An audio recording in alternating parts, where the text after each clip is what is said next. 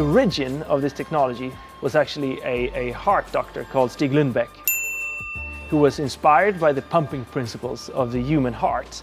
And we use a similar technology as the heart to pull down the buoy in the wave troughs.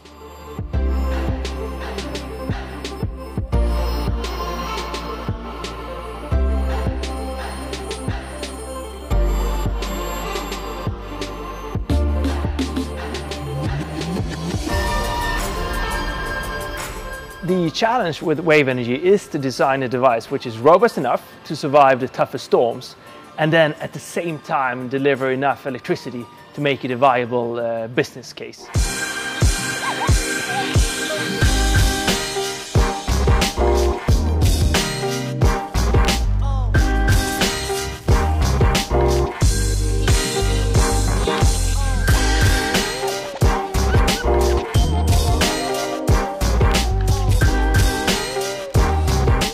I think this is the most meaningful thing I've been ever working with. It's a huge scientific and technical challenge.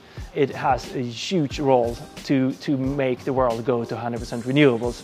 We badly need multiple energy solutions to get there.